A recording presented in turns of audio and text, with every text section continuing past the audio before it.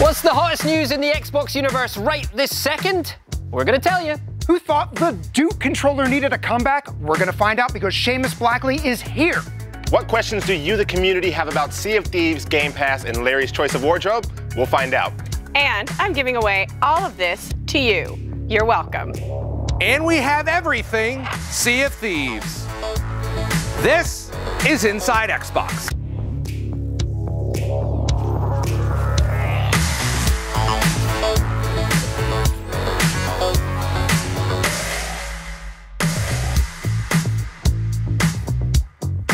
Hi, I'm Larry here, Xbox Live's Major Nelson, alongside Graham Boyd, Jeff Rubenstein, Alex Hebert, and Rakari Austin. We are thrilled to welcome you to the first episode of Inside Xbox. That's right, Larry. Inside Xbox is back! And this all-new Inside Xbox is a live monthly show that packages up all the freshest Xbox news and delivers it to you hot and steaming.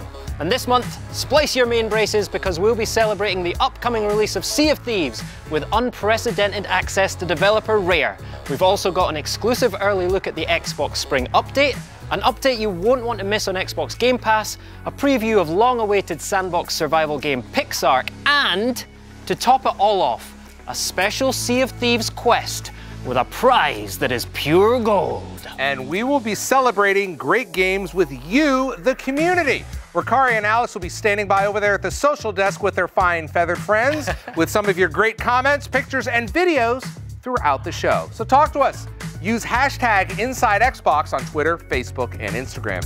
And of course, keep the conversation flowing on Mixer as well. They're also going to be leading the charge on our giveaways. Rukari and Alex, not the macaws. So they're going to be your besties on this show. Today's show, they're the treasure galleon of this show. Yeah. We just have so much content, it's bursting at the seams. And actually, speaking of galleons, you just got back from Rare, didn't you? I did. I had the chance to go up to Rare a few weeks ago and spend some time with the team. My first time out there. Graham, I know you spent a lot of time out there. I've been around the world at different game developers, and this is one of the most beautiful settings. It's gorgeous, isn't it? One of those amazing campuses. In fact, this is the right team to be making a pirate game. They're making the right game, surprisingly in the right place. They're not on the ocean, but look at this office. They look like ships. Yeah, it's something to behold, and I'm looking forward. You'll see more of that coming up later in the show. And also later in the show, we're going to be talking with the PUBG team. We're talking chicken dinners. Yep. I hope the parrots don't understand us. I didn't even think of that. Hey, Larry. Oh, Jesus. Oh. You did not like that. We're going to be talking about where PUBG started in game preview, where it is now, and of course, most importantly, what's up next for the game? Yeah, lots of cool stuff to come up in PUBG. Now, we'll also be talking about one of my favorite subjects, Xbox Game Pass, and what's coming up in April. I'll be able to tease some of the stuff that's happening, and there's one game that I'm going to be able to reveal. I'm not going to do it now, but I'll give you a little clue. Yeah? Let's just say that my excitement is building. Oh, you just love puns. Okay, for those of you who want puns, Graham's your man. I need a ticker. I, on the other hand, will be debuting some new features coming to your Xbox One very soon, and I'm really excited. We're going to demo one right here on this show. How's that sound? Live. Sounds great. All right, Yeah, going to do it live. I also had the chance to talk to Greg Burke about Far Cry 5. He is this guy right here. He's the new Pagan Min. I'm very excited to see how he's going to be able to follow up Troy Baker, who did just such a great job in Far Cry 4, and even Voss from Far Cry 3. They do really good enemies there. And I got to tell you this, Far Cry 5 looks amazing on Xbox One X. And don't forget, if you're watching on mixer.com/Xbox, you'll be eligible to grab some bounteous booty for Sea of Thieves and godlike goodies for Smite, thanks to our Mixpot. I love a good Mixpot me. So to be eligible, make sure you're watching on Mixer and that you're signed into your Microsoft account. That's all you need to do, and then you win. All right, we are smack dab in the middle of the Sea of Thieves final beta, so we appreciate it that you dropped anchor for a little bit and joined us, but there is no shortage of great content being shared by the community right now. Alex and Rakari, what are you guys seeing? Well, it's pretty simple, right? Screenshots. Lots and lots and lots of screenshots. Look, I said it twice, and I didn't mess it up. Here we go. We are on a roll. So I'm going to pick a few of my favorites, and that's kind of going to be the gist of this whole thing, right? You don't know this about me, but on my Xbox profile, I'm a big sunset person. Love long walks on the beach. So one of my favorites off the bat, and I'm going to just pull this one up here. #1 Sea of Thieves fan. Look at that. That's literally what it says. Oh, and I can do that. Oh, I practice. Look out for your boy. That is a stunning photograph. So first of all, it's absolutely gorgeous. Yeah. I mean, we've all talked about it a million times over. Sea of Thieves is a beautiful game. And Larry, I know where you're going. I know where you're going. We're going to talk about it later. But this game has the finest water I've ever seen in a video game. I mean, it is extraordinary. You could get seasick. Warning. Best ever. Best ever. On the prow of the boat during a storm? Absolutely. Put a stamp on it. Larry loves the water. All right. my next one here, and this is from Steph here. Again, I love the beach. You know, every time that I play Sea of Thieves, my favorite thing kind of to do, and Jeff, you talk about having no HUD, you get into the world and you see your ship that's off to the side there, but really you just get to admire the beauty. Yeah, unless you've taken a little bit of damage or you're in battle, you don't see any HUD. And so it's just you, the surf, your ship, the sun. Also, you don't want Ricari and your crew. Obviously, he's not doing any kind of ship work anytime soon. You're like, where's Ricari? Like, you're not repairing anything? All right, well, I've got a couple of more to pick here. And you know what? I like the sunsets in Sea of Thieves as well. This is right before getting like blasted in the back by a skeleton. This is where I'm looking, peering off into the void, not paying attention to what's going on behind me. Probably not patching your Sea of ship. Thieves, right? For me, it's like going on a little holiday. You know, as long as things are peaceful, it's like having a nice seaside break. You can relax with sharks on the beach. and people stealing your boat. Well, you know, those are details. I mean, it only gets two stars on TripAdvisor, but you know. And then just one more here. Again, Larry, you touched on the water, and I'm just going to pull it up one more time because it is absolutely gorgeous. Yeah. Beautiful. Absolutely. And we know people are enjoying that right now at home during the final beta. Absolutely. Going on this weekend. This is amazing. Thanks, everybody, for playing along, and we really appreciate all of you at home sending us things with the hashtag InsideXbox. I just picked 5 at random. Those of you who, with that handle on the screen right now, and all of you are going to get those Sea of Thieves game, along with 1 month subscription to Xbox Game Pass. So keep sending in your comments, your questions, your images, and videos all along the show using the hashtag InsideXbox. Plus, thanks to our friends at Mixer, everyone logged into Mixer with their Microsoft account is going to receive some cool in-game items via Mixpot. First up, you're going to get a stylish black and silver Eben flintlock to aid you on the open waters in Sea of Thieves. It's gorgeous, right? I need that in my life. Mixpot is also doling out some love for Smite with the Stargazer Anubis skin. You'll score the skin and access to the Anubis character and voice pack. And did I mention that all of this is free, and all you need to do is log into Mixer, and you'll automatically get these in-game items. Keep in mind, though, the flintlock does not unlock until Sea of Thieves comes out on March 20th. Right? Can't get it early. So close, but so far. So close. Can't wait. Okay, right. So recently, Larry set sail for Rare in my homeland of the UK, but he didn't invite me. He proceeded to hang out with all of my favorite people to get the skinny of all things Sea of Thieves. He didn't even bring me any item brew back. Oh, I forgot Thanks about that. a lot, Larry. I don't even know what bitter at all. Now, Larry's travels included this chat with studio head Craig Duncan and executive producer Joe Neate to find out what makes Sea of Thieves tick and what separates the golden age of piracy from any other game. Let's take a look.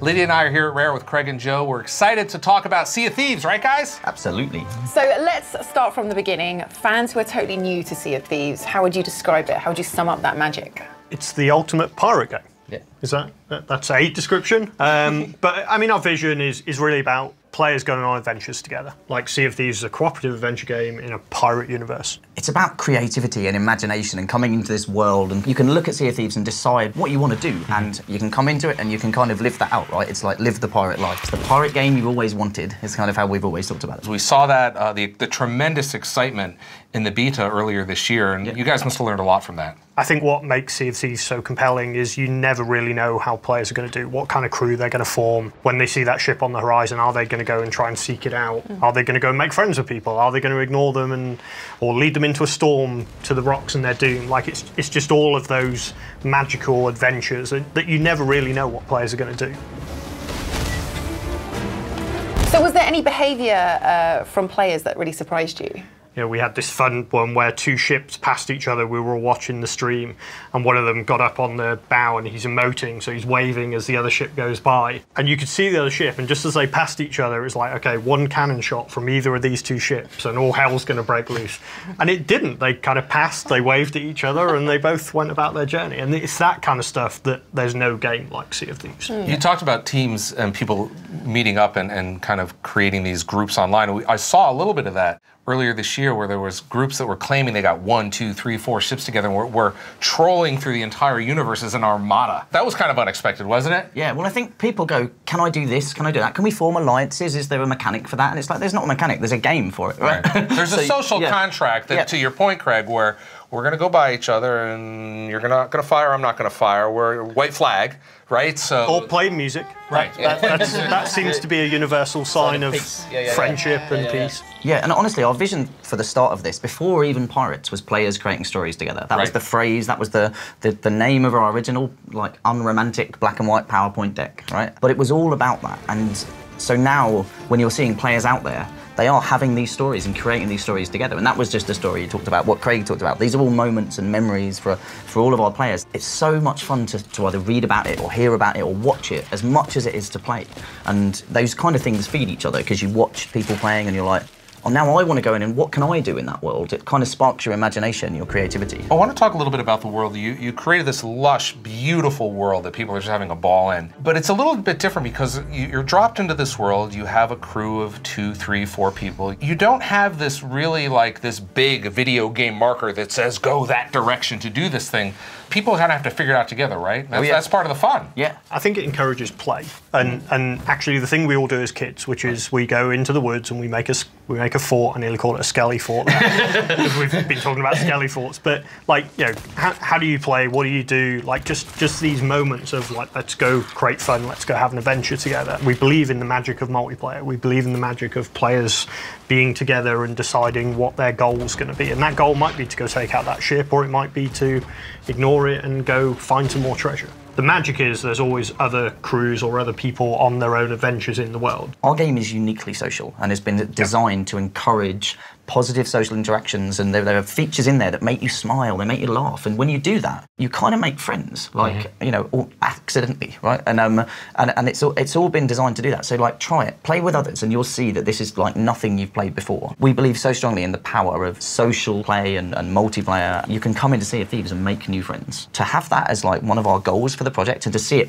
been playing out throughout the alpha, that like makes me warm and mushy inside. Yeah. Explain to us what hideouts are and how they work in the game. Cool. Ultimately, your kind of quest to become a pirate legend, and the goal for this is gaining access to the pirate hideout, which is a place exclusively for pirate legends. Although, if you're with a pirate legend, they can take you in there, and it's a place in the world we haven't revealed where, and we haven't revealed how to kind of how to find it, how to gain access to it. That's a mystery we want our players to uncover. Okay. It's a place where there's some NPCs, some ghostly NPCs that will give you access to kind of different quests and goals, and it's really the jumping off point for the golden age of piracy that's yet to come in Sea of Thieves. When you get that ship captaincy that we talked about, like coming in as part of the service, that will be accessible from this pirate hideout. So yeah, it's kind of an exclusive club for pirates. Well, I'm sure that we're going to hear many, many stories about this. We're just about at launch, so I want to congratulate you guys on this far. You got a lot of work to go, a lot of work to do, but I know that based on what you just told us, the community is going to be part of that. Yeah. So thank you for your time.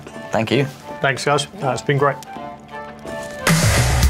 We're just moments away from Major Nelson sitting down with Rare Studio head Craig Duncan and Sea of Thieves executive producer Joe Neate.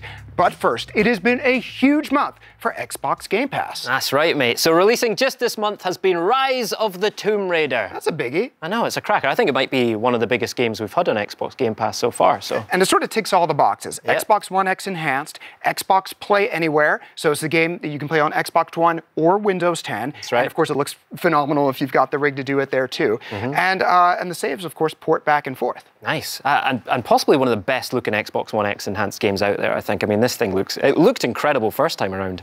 looks even better now. And do you know what? The movie's out this week. That's right. So good timing from that point of view. And I've got to be honest, I never got to the end of Rise of the Tomb Raider first time around, so. It's really good. I'm on my second playthrough, and this is a game that you really can spend a lot of... I spent too much time trying to shoot a chicken out of the air with a bow and arrow for an achievement. For an achievement, yeah. I think I did do that for you. Oh, no, you've at least done the important stuff. But yeah, great reason to get into Xbox Game Pass is that it gives you a chance to catch up on those games that are on your pile of shame. You can get back into them and experience them again. So that's fantastic. Next up is Super Lucky's Tale. Again, like a really recent title, came out last year, also Xbox One X enhanced, and it's a ton of fun as well. I've been playing it with my kids, and look at this, there's Lucky himself, bright, colourful, lots of platforming action. It's a cracker. Yeah, this is another Xbox Play Anywhere game. I've been spending a lot of time with this on my laptop, and I'm just trying to get those last few clovers so I can get to the end game. I'm very close. It's a nice palate cleanser, this one. Someone tweeted me about this the other day, that, been playing a lot of first-person shooters or racing games or whatever, jump into Super Lucky's Tale, get a total change of pace. And while it may look simplistic and it's definitely kid-friendly, when you get into those later levels, they are not messing around. There's some really challenging platforming. Yeah, it's proper hardcore platforming in there as well as all the fun as well. Now, next one up is one of your personal favourites, right? So I'm going to leave this one to you, Oxenfree. Oxenfree, one of my favourite games in the sort of like narrative sort of genre. No game has handled conversations, no game ever has handled conversations better than this game. Amazing voice acting, very creepy. If you're into Stranger Things or X-Files, not overt horror, but like really creeped out type of stuff and the supernatural, this is a fantastic game. Only takes maybe 8-10 hours to beat, and I might have 1K'd this one as well. Nice. So don't let this one pass you by. Does great stuff with sound, doesn't it? And as well, and I love the way you can cut into people's conversations. Exactly. You don't have to wait for them to finish what they're saying. It's supernatural the way they do that one. I'm sorry for Dad. I've been hanging out with you too much. I know, I'm sorry about that. It's rubbing off. All right,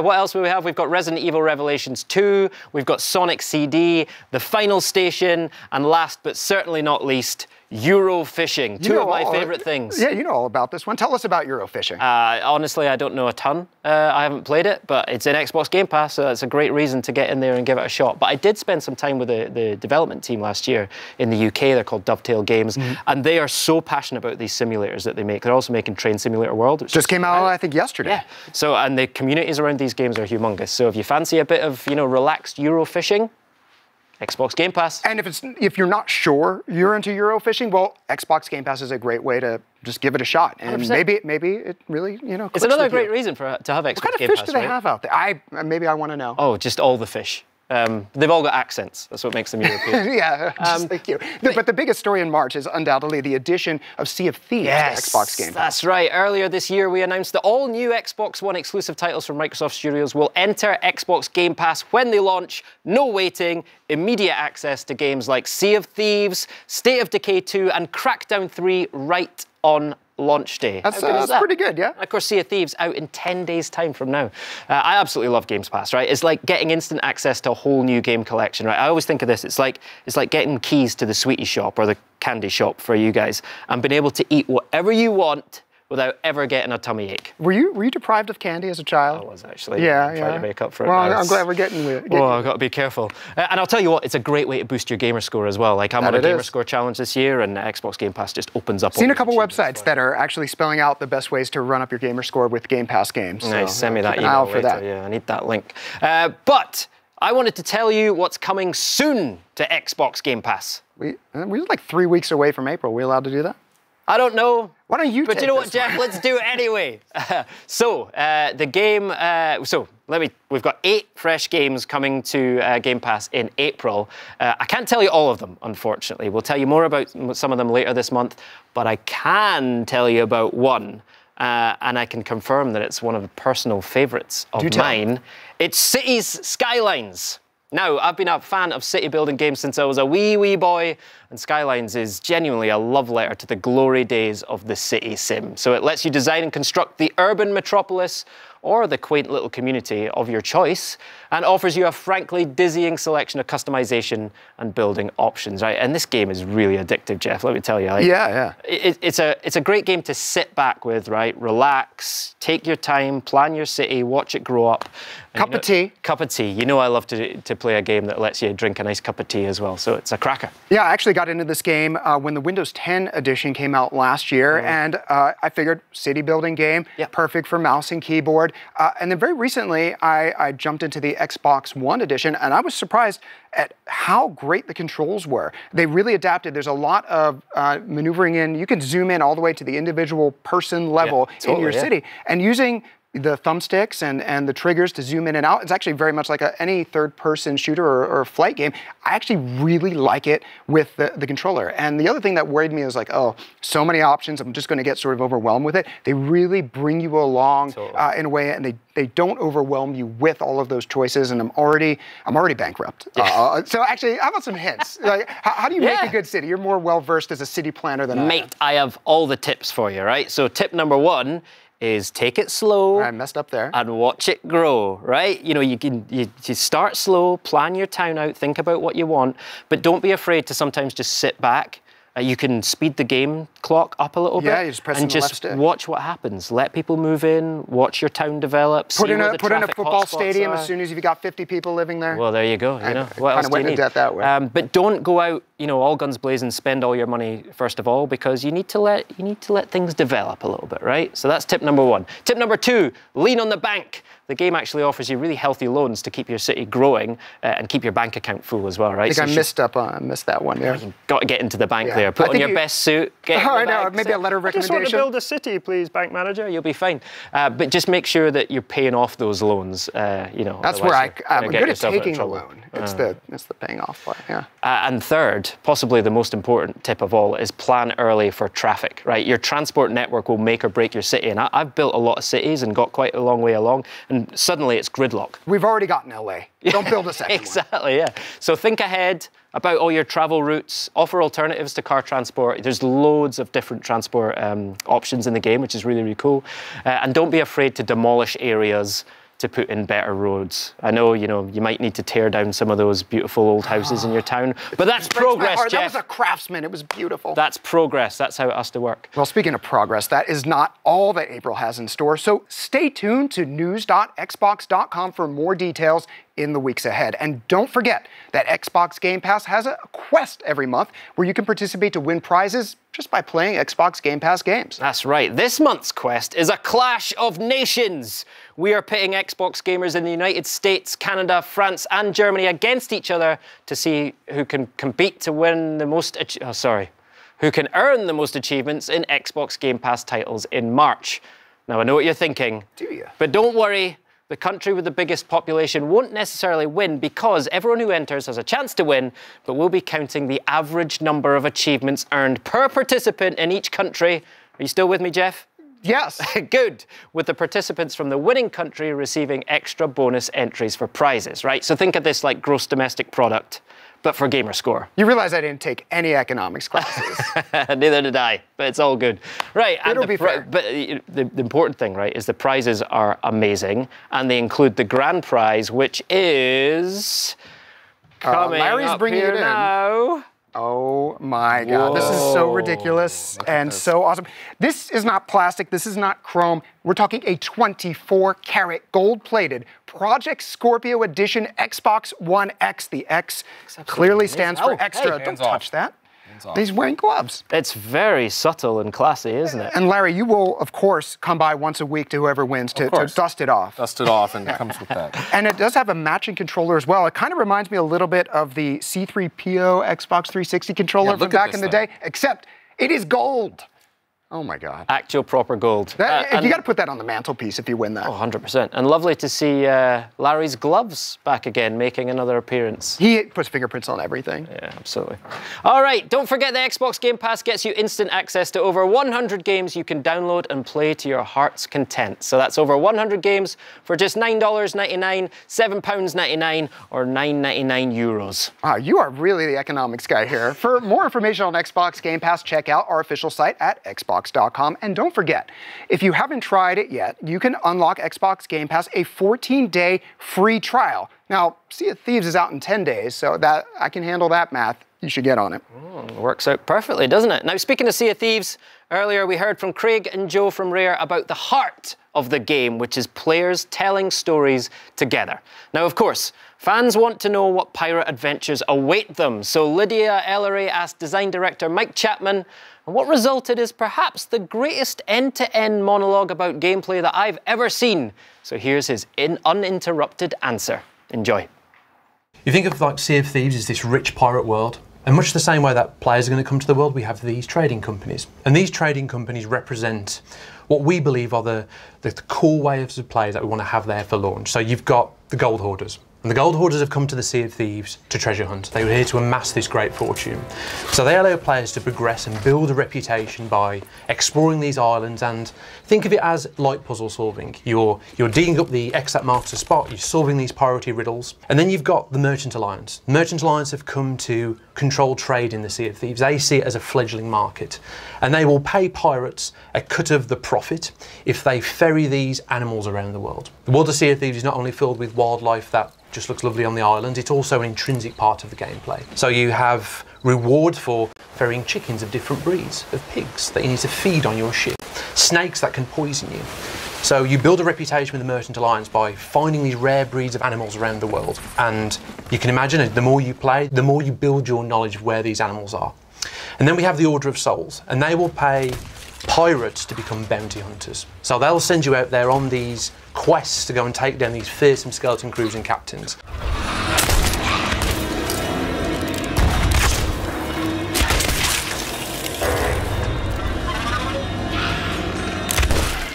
The magic of all of this is that it's all happening in the same world. So you've got pirates of all these different motivations working for these different companies. So one moment you come across a ship and it's doing merchant quests. You hear the chickens kind of crowing in the distance and they go, ah, they must be merchants. You board a ship and you see they've got some treasure chests, but they've also got all of these animals. Or they've got the skulls of these captains that they've taken down.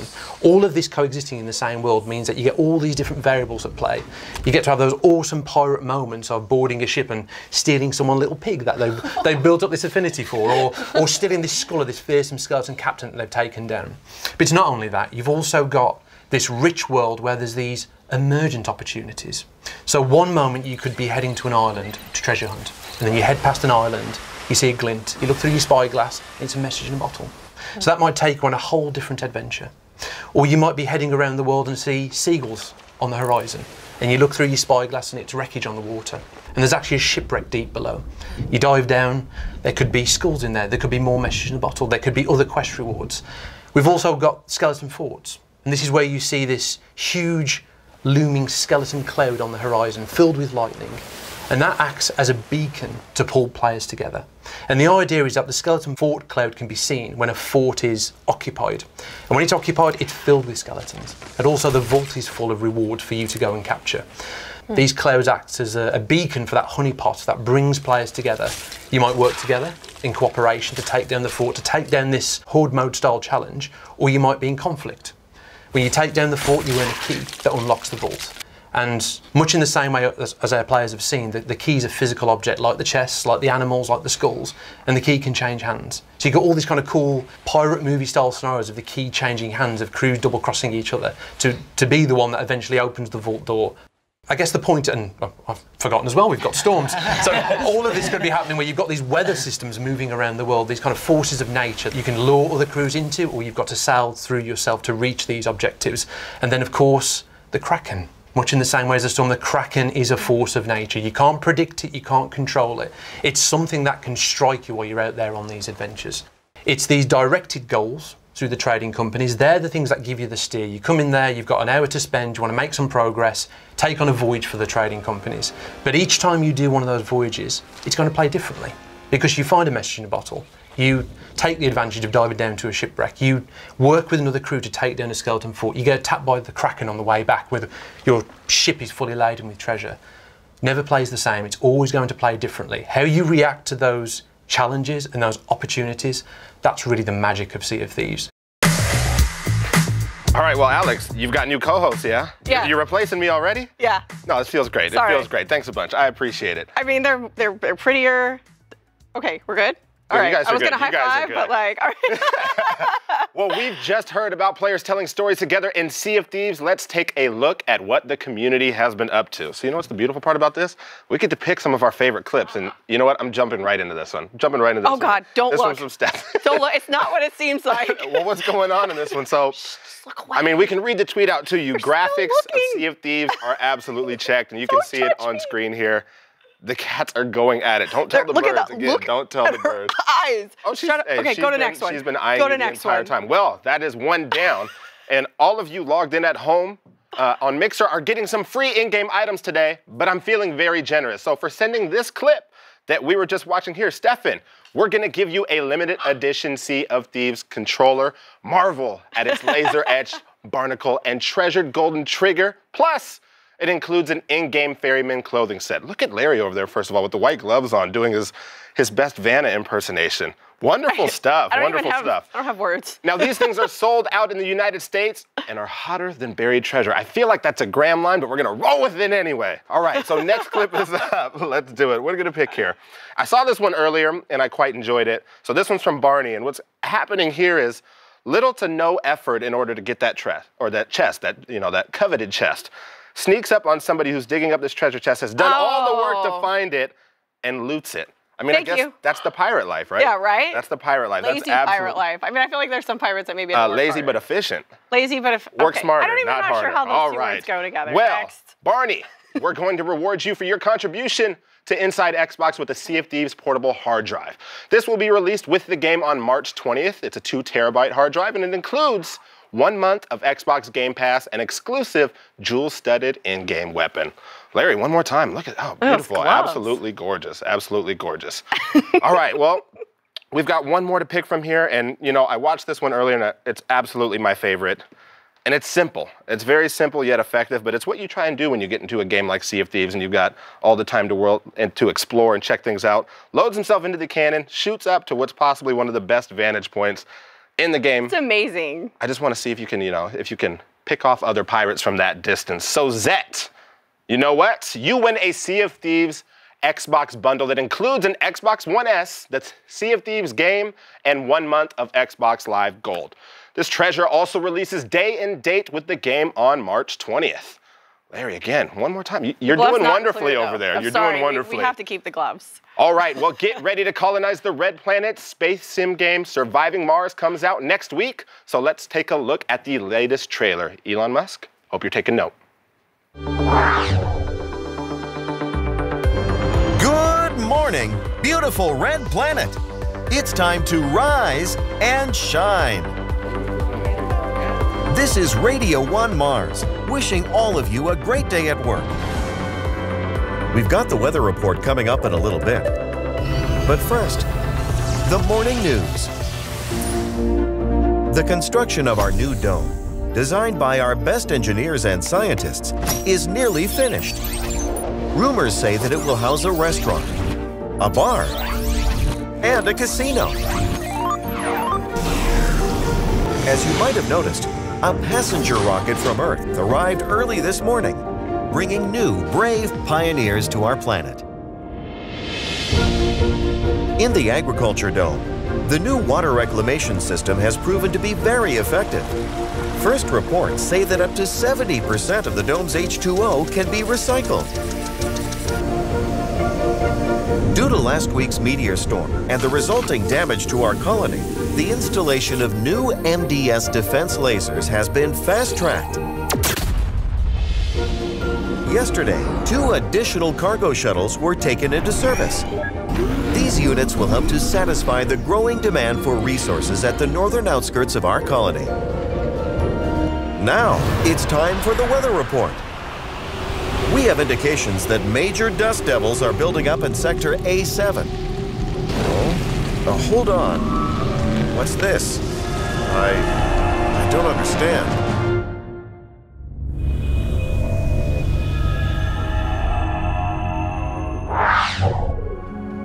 Low, so low, will you travel with me to a place where we can be?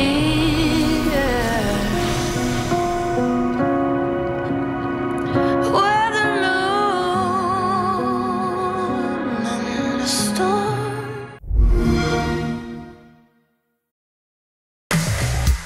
There you go, folks. Surviving Mars. That looks great, doesn't it? But can I just say, I cannot get enough of Larry and the gloves. It's like my favorite thing. Quiet Larry is my favorite. Yeah, he's like a mime on there, wasn't it? He's got a lot of range. All right, we'll be heading back to the high seas in just a moment. But first, Mixer has had themselves quite a month, Jeff, eh? Yeah, part of the work that I do here at Microsoft is working with content creators every day. So it was really good to see Mixer introduce direct purchase. This is something that's currently rolling out to select partners, but ultimately, a lot of folks, they decide what they're going to be playing next by watching creators. Are they enjoying the game? Do they want to play with them? So this feature allows, if you're watching a game, you're watching creators, and they're playing something you're into, you can actually, if they select this on Xbox One or Windows 10, you can go ahead and purchase directly from the stream. Nice. So you get the game, it goes into your download queue, your favorite creator, they get a little something, something. Everybody seems to win. Yeah, you know, I love this as well because for developers, I think there's a great opportunity here as well. Like, so many games recently have become massive because of streamers playing them, getting them out to a big audience. Oh yeah, yeah. So there's pretty a great much opportunity, everything. right? Yeah, including Sea of Thieves, which I know a lot of people are streaming right now. There you go, right this very second. Yeah. I hope they're also watching this as well, though. They can multitask. Picture in picture or something. I think they've got it. Now, Mixer also introduced a brand new Hype Zone channel recently. Now, I know you know what Hype Zone is, right? If you at home haven't seen Hype Zone before, this is ace, right? Basically, it's a non-stop highlight reel of amazing gaming moments from, like, you know, those really important moments in a game, right? Yeah, so when the you're PUBG Hype Zone channel you're down already. to like 3 or 4 players left, and it's all live. It's not like pre-recorded highlights. You get to see people when like the game is getting its most intense. Exactly. So you're getting all those moments where there could be a chicken dinner. Yes. But actually, sometimes it's even more entertaining if there's not a parents are here. Let's just, yes, earmuffs. God, yeah, someone cover their ears. Now, so the PUBG Hype Zone channel already exists, and we recently added the Fortnite Hype Zone channel as well. So no, Fortnite is like the game that the world's going crazy for just now.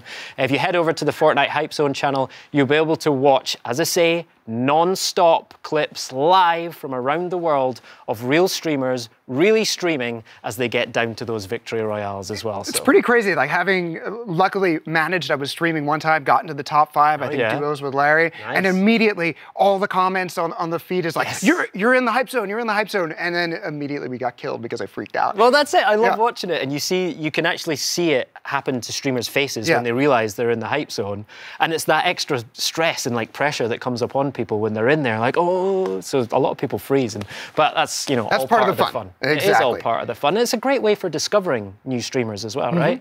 As I say, these are real streamers streaming in real time all around the world. So when you're watching it, you can discover people that you would never normally have discovered before, and there you go. You might find your new favorite Mixer streamer. Exactly. So Hype Zone, you can find it pretty easily at Mixer.com, and Mixer has also announced that they are the exclusive new home for Smite Pro League and the Smite console series. The kickoff for the Smite Pro League begins on March 20th. Busy day, that one, with Rival and NRG doing battle in the fast-paced third-person action MOBA. And for all the detail on Mixer's coverage for Smite, check out the blog at Mixer.com. That's right. All right, let's go back to Sea of Thieves. Yeah. Discovery is what Sea of Thieves is all about. And we're not just talking about going from island to island and finding treasures. You actually discover how the game itself works, and like how to fight, how to sail, how to fight, how to navigate the seas, like how to even shoot yourself from a cannon. It's actually really fun watching people Pirate the first time. That even just lifting the sail, because you're dropped in there, and there's just that sense of discovery, and it's actually really fun to watch other people do that as well. Creating natural design like that, though, is actually a tricky business. So Major Nelson and Lydia dug into this approach with lead designer Shelley Preston and art director Ryan Stevenson. And when we come back, we'll be joined by Joe Neate. He's the executive producer for Sea of Thieves, and the man can make up some pirate names, trust me. It's going to be a live interview from Satellite, from Rare in the UK, to check in on the final beta and discuss what changes are afoot based on player feedback. Let's take a look. Hey guys, Lydia here with Major Nelson, and we are joined by Ryan and Shelley from the Sea of Thieves team, and we're going to be chatting about all things design. Very excited to talk to you guys, because I've played a lot of the game. We both have. And there's a lot of interesting touches in the game that people may not realize that are subtle. The game gets out of the way and kind of teaches you. I want to talk about your design and approach and your ethos to Sea of Thieves. With Sea of Thieves, wherever possible, we didn't want to have HUD and UI elements on the screen. We wanted you to be really immersed in this world. And we saw it as a real opportunity that we could just teach you through natural kind of audio visual feedback, just teach you how, especially things like how the ship works. You just feel like you're learning that naturally, like the ship is this real mechanical thing that you're learning how to sail. So we wanted to keep all the feedback like just natural and in-world so that you're just immersed, and instead of looking at little indicators on the screen, you're just in the world. And the crew that you're with is a really important part of that. Bringing you together and trying to think of ways to kind of naturally have you cooperate and need to communicate together was a part of that. So the reason why we split the map up from the person on the wheel is so that you kind of need to cooperate together and to communicate. And I think the way that everything works naturally kind of helps with that, bringing you all together, because you kind of need everybody having their little part in the adventure. And the real world as well. It makes it feel like a world where if you're just pulling up menus to kind of look at things rather than an actual physical map, it kind of gets in the way of that experience where when you're using a lantern, you're using the compass, you're looking at the map and looking at the wind, it makes you feel like this is a world that ticks in the sense. That's exactly what we wanted you to believe you're there in Sea of Thieves. You know, that's the lack of HUD on screen. You're really there, you're in this world. You're acting how you would expect to act. You know, if you're lost on an island and your crew's trying to find you, they don't look on a mini-map to see a marker of where you are. You get your compass out and go, oh, I'm to the west, or you say, I can see the sun setting behind me, and you just use natural in-world ways like you would in real life. Yeah, and I think a great example of that is when you look up and you see the direction of the wind. I mean, clearly everyone knows, okay, the wind's going that way, I guess I gotta have my sail so that I can turn it around and enjoy the breeze to my back to get where I want to go, right? Yeah, exactly. So the more you turn your sails, the more wind you're catching in the sail, the faster you're going. Even the amount it billows as well. So the final billow when you really catch it. There's kind of a neat snap to it. Yeah, it's kind of boom. We exaggerated that. We wanted that to really pop, so you get that feedback that it's in the perfect, you're in the sweet spot. So you talked about sort of, you know, exploration and discovering things for yourself. Obviously, with an open world game, having this mass, you know, advanced sea to explore. How did you deal with kind of getting to the end of, you know, end of the map, if you will? That's one of my favourite things, actually. The idea was to create this kind of impenetrable fog around the outside of the world, which was the nickname the Devil Shroud. So it is this really disruptive kind of sea that's poisonous. So we made it visually like it was dangerous to be in, and then the design came in with the whole way it starts damaging the ship as well. Like we wanted, like you said, just a natural, like you might sail off the edge of the world and you're kind of surprised, like, why is the sky turning red? Like, what's happening? And then you can hear, like, the ship is under strain. The audio team did an awesome job with that. It really feels like your ship is getting punished, it's crumbling. And then you start taking all this damage, and then very quickly you learn, like, oh, okay, that's what happens when I sail off the edge of the map. There's a couple of other things I noticed, like what you're doing, some of the game mechanics to bring players together, the skull over the island. That's a very subtle thing, but I mean, everyone will look up and see this, go, something's going on there, let's go. Exactly. Right, and that's really powerful. Yeah, that's exactly what it was designed for, is so that you can see it from really far away and you can make that decision, do we want to go there? Because of course you know that everyone else can see it as well, so it's a dangerous place to be, but there's great rewards to be had if you go and take down the skeleton fort. The original idea for it as well was quite interesting in the sense that we knew we wanted to have a skull island, but we didn't want to do the traditional kind of like rock skull on an island and you just go around and go, there you go, that's what it is. So it was born out of the idea of having billows of smoke coming out of an island and forming that skull cloud. So we actually had that quite early on, this visual that we thought was really interesting. And then as soon as the skelly forts appeared and we had that idea of bringing people together, the skull fort just kind of fit. Yeah, because it kind of hovers above in this very foreboding fashion that's, in some ways, it's beckoning you. Oh yeah, beckoning you for death. So as a designer working with art and visuals, what was it like working... Art director. Sorry for the correction. Yeah, the art director. It was the fact that there was so much freedom in the sense of that the design is pared back in the sense of the way that it's not about menus, it's not about overly mechanical kind of like systems. It's lots of these little touches, and so with the artwork, it was all about creating a believable world, so everything feels real to you when you're going around the world, and also the way you interact with it all. And we were able to put really history into every single item. So from the compass that you hold in your hand with a cracked lens to the telescopes that feel battered, we were trying to get lore and story into every single item. And by the design being quite light in some of the way that it interacted with them, we were able to really make the most of it. We are 60 or 70 miles from the ocean. How in a landlocked space like out here in Rare did you guys do such an excellent job? Tell me about the research you did to capture so accurately what it's like to be on the ocean and to be a pirate. I've watched a lot of films. I think I've watched virtually every single pirate film there is ever, even the bad ones, all the bad ones. But yeah, we also went to the Golden Hind down in London, which is and the Cutty Sark as well. Didn't we? We went to like a big ship and a really little ship where we were all hitting our heads on the ceiling. It's about that, almost playing as a kid and your imagination and your version of what being pirates and being out on that ocean is. And so there's a simplification of that as well to kind of just. But it's the quintessence. I mean, I've played so much of it and it's so wonderful. It is like the quintessential pirate experience when you were a kid, right? It's the mind's eye, perfect, beautiful version of being a pirate. I think everyone has their idea of what that is, and everyone's got their different inspiration for that of Pirates of the Caribbean or like I love the Goonies, and everyone's got their own version of where that comes from. But then you've got a team of like 100+ people, all with that idea, and everybody's bringing their own version of that. And I think that's why it's such a powerful thing, because everybody knows pirates. And we embraced all the tropes. We just kind of looked at all the classic pirate things and just went, we've got to do this. Yeah, we literally have got a children's book that's like 101 like pirate ideas, and we joke that that's our design document. It's like, but when you do read through it, it's like, yeah, we've got that. You can do that. It doesn't have vomiting into a bucket. It's a children's book. Maybe the next one. Anyway, Shelley, Ryan, thank you for your time. Thank you. Welcome back, everybody. I am here live with Joe Neate, executive producer for Sea of Thieves, reporting in live from Rare in the UK, where the team is holding their final beta right now. Joe, you must be so busy at the moment. Thank you so much for sparing some time to join us. What's the vibe like in the studio just now? It's crazy. It's like the anticipation, for launch that's coming up, and also just the excitement now for the beta as it's live with loads of people monitoring everything that's going, and the kind of the amount of players are climbing and climbing and climbing. We've currently got our highest amount of players we've ever had playing Sea of Thieves at the same time, like right now, which is just it's amazing, and it's going to keep growing through tonight, I think. Nice, and we can actually see some of those live stats behind you on the screen. So you're sitting in the lobby of the Rare office near Birmingham in the UK, right? Tell us about that screen behind you.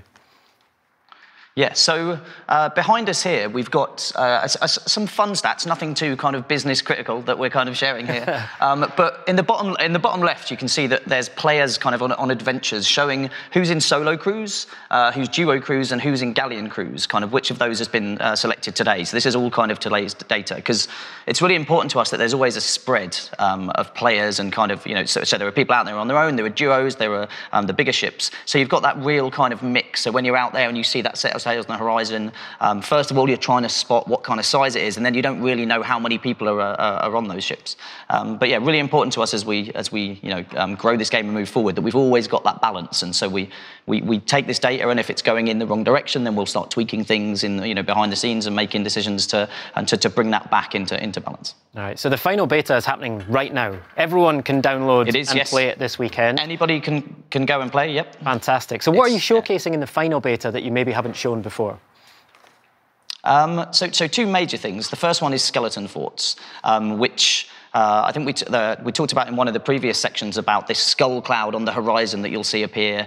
It alerts everybody in the world that there's a skeleton fort is now occupied, and if you kind of sail across there, the music will start playing. It's like your heart starts beating as you start approaching the fort with the cloud above it, and it's going to be populated by lots and lots and lots of very kind of angry and dangerous skeletons protecting the treasure that's in the vault kind of at the bottom. But you need to defeat all of those to get the key and unlock it. But at the same time, anyone else in that server could be sailing there. So you need to decide when you arrive whether to kind of crew up and kind of build that fragile alliance with people and hope that they don't betray you as you're kind of fighting against all of these skeletons, or perhaps you want to go in there and maybe wait around a bit and then try and steal it off someone else. And it's what's going to lead to just so many interesting stories where the choice is in players' hands. And we've been watching, on the big screen behind us here, having kind of live streams and stuff on Mixer and Twitch, just really loving seeing how this plays out differently every time. And then alongside that, we've got the Merchant Alliance, which is one of the additional trading companies that are in there. And so they send you out in the world to collect animals for them at the moment. So we've introduced pigs and chickens into our world. So you get given a little crate. You have to kind of hunt around find them in the world, and then take them back to a certain kind of outpost within a specified time.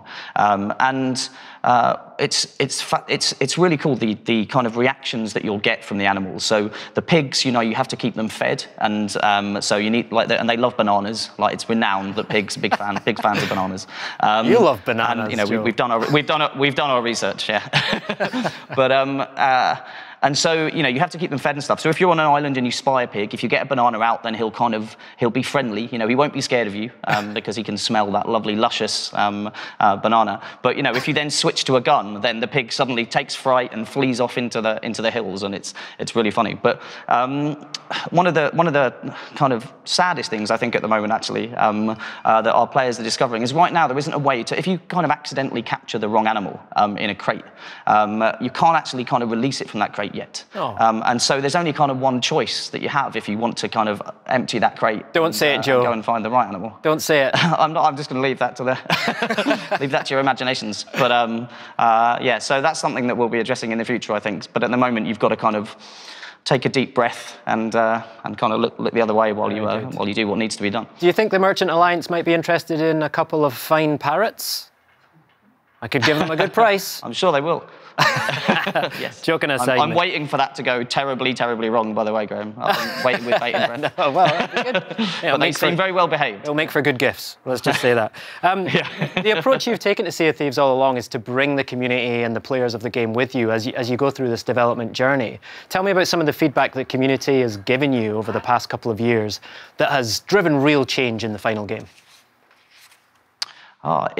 A lot of it has been around kind of frequency of ship encounters. That's probably been the one that we've had most feedback on, because it's a real balance within a shared world like Sea of Thieves to have that, for those players that like to go out and hunting other pirates and engaging in that kind of player versus player combat, they want to be able to find other ships and stuff. But you've also got people who are kind of maybe in the mood for exploring and navigate and wandering around islands and stuff, and they need to have a bit of breathing space and everything else. So that kind of frequency of encounters between players is something we've taken loads and loads of feedback on. We've used telemetry, we've been sending surveys out, reading the forums, reading all social media, and it's something that we're pretty happy with at the moment, but we'll continue to kind of monitor it as we go, because we've made a lot of changes to the view distance, so how far you can see other ships. We've introduced the spyglass, so you can kind of get up in the crow's nest and see things on the horizon, and all of those things really add to it, because you can see a ship a long way in the distance now, and you really get to make a choice as to whether to engage. Maybe you want to go a bit stealth and sail behind an island and hide there. You've really got that choice as players now. But yeah, there's been so much feedback and ideas and questions and everything, and it's been an incredible journey to bring this game to market in the way that we have. It's been something completely new for Rare, but it's been so rewarding, I think, for us and for our community. And it's not ending at launch. It's all in one way, it's also just starting there as we look to move forward beyond launch. We're going to be operating in the same way. I want to come back to what happens after launch, but there's one thing I noticed has changed a little bit recently, is character selection. Can you tell us more about how you can choose your character and then the kind of customization you've got through the game? But basically we kind of wanted to try something a little bit different with character selection, and we wanted to kind of encourage people to maybe come out of their comfort zone and maybe pick a character type that they wouldn't normally go to if they were just faced with a kind of selection screen and a creator or something. And we wanted every character to really represent a kind of the Rare character, the type of character you'd see in a Rare game. And so when you load up on the front end, you get this carousel of kind of 8 characters, which you can refresh, and it will kind of generate different ones every single time. We call it our IPG, our kind of infinite pirate generator. Nice. And so we've put that in, and we've been testing it with players, and I personally love it, because I just look through until I find someone that's just a little bit oversized, a little bit kind of exaggerated, and something that just is really going to stand out there in the world. Mm-hmm. But we've also seen feedback from our players around they want a little bit more control, and so at the moment, our team working super hard towards launch, and they're trying to get a little bit more control in there for launch. And one of that is actually the ability to just kind of, if you find one that you think you like but you want to explore a bit more and refresh a bit more, you'll be able to kind of just press a button and it'll just save that one, and then you can start refreshing the 7, or then save another one, then the 6th, and so you can end up with a lineup of characters that you've kind of favorited almost. So they're working super hard on that. It might make it in for launch, like the team's working super hard, but if not, it'll be one of the kind of first post-launch updates. And again, that's how we're going to be operating this. It's about, let's put stuff out there, let's try things a little different, because we love doing that at Rare. See how it lands and take that feedback and then look to improve and iterate. And that's just one of the examples of that. Great. Now, talking of feedback, this is something somebody told me. I didn't know about it, but I absolutely love it, right? I hear that you have been joining games in Sea of Thieves, like undercover, incognito Joe Neat, not telling people that you work for Rare and you're so important to the development of the game. What has your experience been like when you've been doing that? Like, what kind of things have you been hearing, and has there been any moments that really stood out for you? Oh yeah, there's been so many. Like, what I love, why I do it is to find out how our game is being played in the wild. Without any, if I was to kind of step on board and introduce myself as the EP of the game, people might behave a little bit differently, right? Maybe they'd start they wouldn't be giving me the right feedback. They wouldn't be playing it in the right way. So I just go in there a bit quietly, almost pretend. Yeah, right. They'd probably just do that straight away. Yeah. But and so I just go in and just play along as almost like a new player, and let people guide me, and I just see how they interact and how they work together and what their thoughts are and questions, and I love to hear them discussing things and speculating about stuff in the game. And I remember joining this crew. There was like 2 players who were brothers, and one of the brothers was clearly the guy that was in charge, and he was like, as soon as I joined, he stated that he was the captain, and so he was in charge. He's going to be telling everyone what to do, and then introduced his brother and stuff. And we were off sailing, and he wanted to make friends with another crew, so we did that, and we joined up together. But then at a certain time of night, you can sometimes hear this really eerie creature noise in the world, and someone was like, "Oh, what's that? What's that?" And he's like, "Oh, that's the Kraken." And I was like, raised an eyebrow at this time, because this was quite a few months ago. Yeah. And he's like, "Yeah, that's the Kraken. That's in the world." It's like, so don't jump in the sea now. Definitely don't jump in the sea, because it'll be around. And everyone was like, "Oh, really? Is that the case?" And I was just sitting there going, "Pretty sure that's not been put in the game yet." But I love that kind of players' imagination and the stories they tell each other and stuff when they're playing together. And I just like being along for the journey. And I tend to, at the end of a session, I'll let people know who I am, and I'll kind of take their feedback and questions and stuff. And I've added a lot of friends on Xbox Live via that, because I love to play with those guys again in future and get their feedback as the game kind of grows and evolves. Great. Creating stories together, Joe. That's what the game's all about, isn't it? Mate, I know you've got a game to get out the door in 10 days' time. That isn't the end of it for you. I know you've got a lot of work to do beyond that. Please send my love to all the team. I miss you all. Hopefully I'll get back over to see you soon. Thank you so much for joining us, Joe. Really appreciate it. Thank you.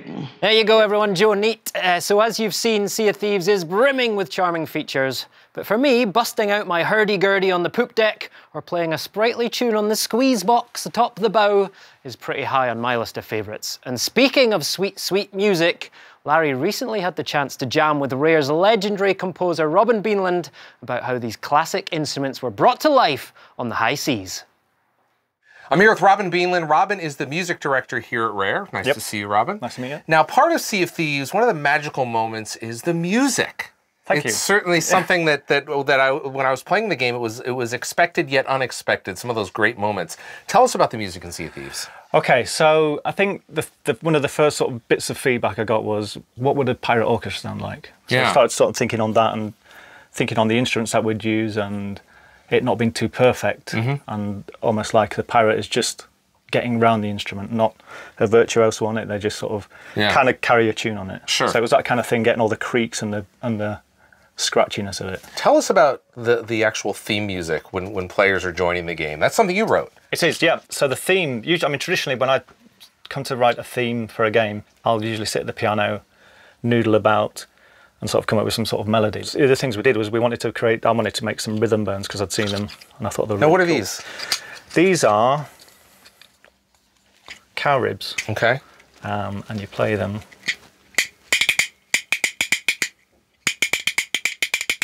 So I went to my local butcher and I said, have you got any cow ribs, flat ribs? And he said, what are you making, spare ribs? And I said, no, I'm making some rhythm bones. And he's like, right. What? So I had my iPad, because I thought I'm about to get that question. So I showed him. He said, oh yeah, you need the flat ribs. Come back on Friday. Okay. So I went back, got a bag of ribs. boiled them off in my pan at home, and then cut them down to these. And it took me about 3 days to try and get that technique down. But while I was sat in here, trying not to disturb everybody else, I was just going. So you're trying to find the sound. Yeah, and I was just messing around with that. I thought that's a pretty cool rhythm. And I started layering that rhythm up. So that's the first thing that I did for the Sea of Thieves theme. And then I put a melody to that, which is quite unusual for me. And is there a name of the song? I think we've called it Maiden Voyage.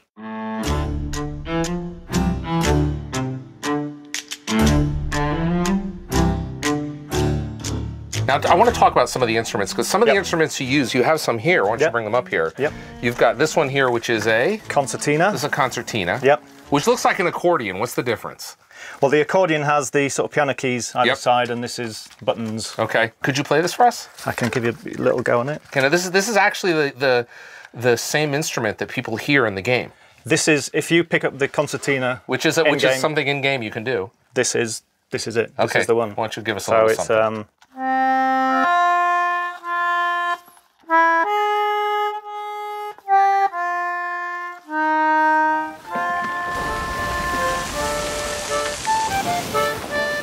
it's we spent a long time going through a big cabinet of these at the shop. Yeah. And I'm sorry.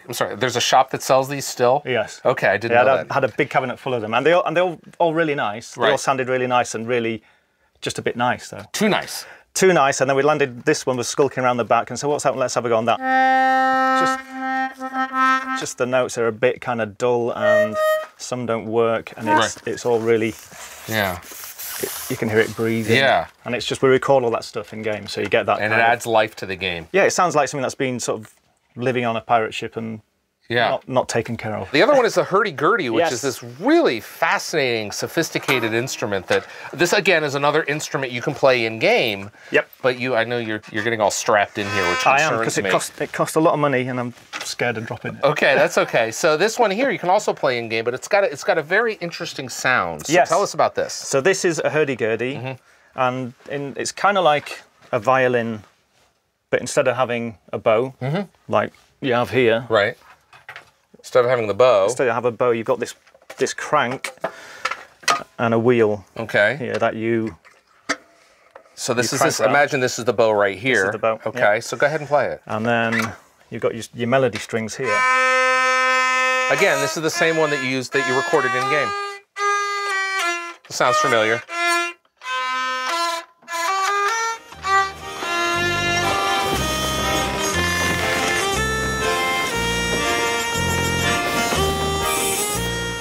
But you can play this in game, and this is the one you recorded. This is the one you play in game, and it's one of those things. We took a bit of artistic license with it. You can't play on that's a drone string, so you can't play a bass line on it other than that single note. So what I did is I used auto-tune and kind of made up bass lines, so it was a bit more sort of harmonically interesting. So it's not accurate, but it's kind of as long as it's believable in Sea of Thieves. Now I noticed when you're playing in the game, if I was playing this device and you were to come along and the game does an interesting thing where you start playing in harmony together, right? Yes. So you're playing and I'm playing. All of a sudden, the game just handles that. Yeah. So if you start playing first, I can't play this at all. That's pretty much it. If you start playing first, you'll play the lead line. Right. And then if I join in on the hurdy, I'll start accompanying you. What about this says pirate? I just think it's kind of looks like a pirate ship for a start. Sure. And it's just that sound. It's just that sound and that scratchy. When I first got it, I was pretty scared of it because when I first got the strings on it, I was like, I don't know what I'm going to do with that. But then it's just got that kind of scratchy, horrible, clicky piratiness to it. Yeah. I think. Now I want to talk about this fascinating device over here. Let's pull this out here. Now this is actually one I can play. Now what is the name of this one? This is a waterphone. This is a waterphone. Now so I'm gonna draw this across here. We're gonna make it work, shall we? Yeah. Okay.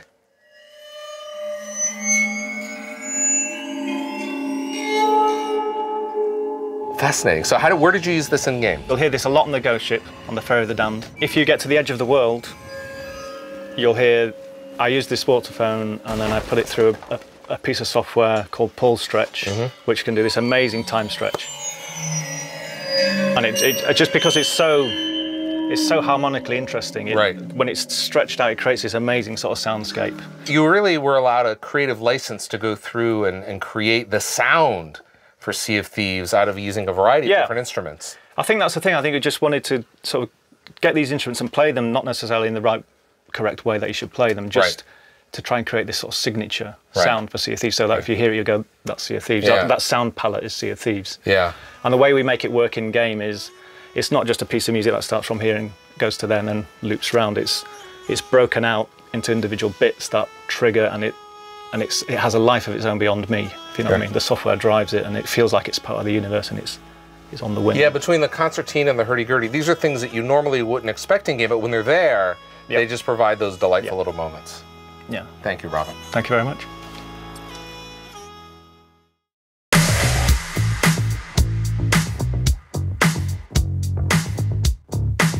PLAYERUNKNOWN'S BATTLEGROUNDS launched late last year into Xbox Game Preview and very quickly became a worldwide phenomenon. Now we are joined by Nico Bahari, executive producer at Microsoft, who's working very closely with the PUBG Corp on PLAYERUNKNOWN'S BATTLEGROUNDS for Xbox One. And I have to say, amassing quite a great sneaker collection. I love your All-Stars. Thank you, appreciate it. Now, Nico, I want to, first of all, thank you for joining us. You didn't bring one, but you brought 2 chicken dinners. You brought the one over there, and then there's one on your shirt. So you're all about chicken dinners. All good, yes. Now, working on PLAYERUNKNOWN'S BATTLEGROUNDS, or PUBG as they call it, there may be some people that aren't familiar with the game. There may be like, I don't know, this many people in the world, but why don't you just kind of level set everybody so we can get started? Sure, if you're not familiar with the Battle Royale genre, PUBG is a 1 versus 100 last man standing event set on the fictional island of Erangel.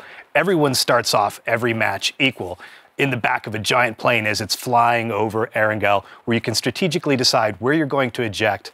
From the moment that you hit the ground, the clock is running, the map is slowly shrinking, and your job is to very quickly gather resources, armor, and weaponry, so that way as the conflict starts to shrink down in the center of the map, you can do everything you can to become the last person standing. You make it sound very simple, I should have to say. It is obviously, that's why you get the chicken. So we've been playing, Larry and I, since it launched into game preview last December, and the game's advanced quite a bit. How has the Xbox Game Preview program helped the development of PUBG on Xbox? It's been a really powerful tool. Xbox Game Preview allows developers to come very early in development to our marketplace.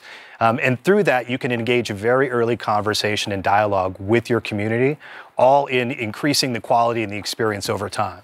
You know, we're never really done with PUBG, right? This is a game that lives forever, right? We're constantly iterating and developing on it. And Xbox Game Preview, you can see even over time the incremental improvements that we've made to the experience. And I want to talk about that because just last week you released the latest patch. I think there's been like 9 since you released the game in December, right? Yeah, we've been very quick to deliver patches. Yeah. You know, constantly trying to improve the overall experience, optimize the frame rate. You know, now we've just recently released our spring Xbox roadmap that's, you know, in addition to continued optimization and bug fixing, which is just something that we're going to be doing every day, there's also big content chunks that we're looking at. Everything from things like emotes and customization options to, you know, we're super excited to talk about Miramar, which is the desert map that's going to be coming to our platform as well. And as a vehicle for players to get an early look at it, we'll be launching the Xbox test server for PUBG. So anyone that has PUBG or owns PUBG will be able to download the Miramar test server and provide us great feedback and hop into the desert map this spring.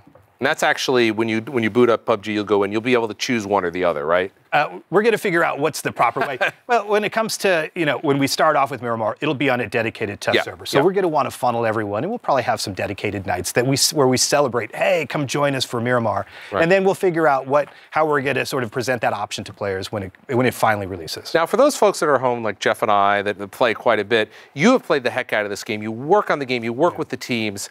Tell us a little bit about some best practices, as we say. You know, what's the best thing, like where to land, what to worry about, what not to worry about? Do you stay with as the zone closes? How do you outside stay alive? How do you, how do you win? How do you win the chicken dinner? I mean, some people that are really, like, I've seen you on the kill feed a lot. I think you're pretty good. Dying, though, on the wrong side of the kill feed. I think you've done pretty good for yourself. It depends on what kind of player you are. Yeah. That's really the beauty of PUBG, is that players can express themselves and they can jump into Erangel and play however they want. If you want to go where the conflict is, head towards the center of the map where there's a lot of density of players. If you're like me and you kind of want to hang around and be sneaky, shaky, you can start off on the peripheral. The one thing that I would recommend to everyone is just remember where the plane comes in, where you feel like most of the players are going to drop, so you understand as the circle is shrinking, where is the best strategic place to line yourself up towards sort of the end game of the experience. Yeah, that's one thing that Jeff and I have done, and I've done it with one of my other squad mates, is we'll look at the flight path, and a lot of people forget about the flight path, you're right, and we'll drop down and maybe go to a far corner and start looting because we'll have that to ourselves and hope that the circle is kind to us. Yeah.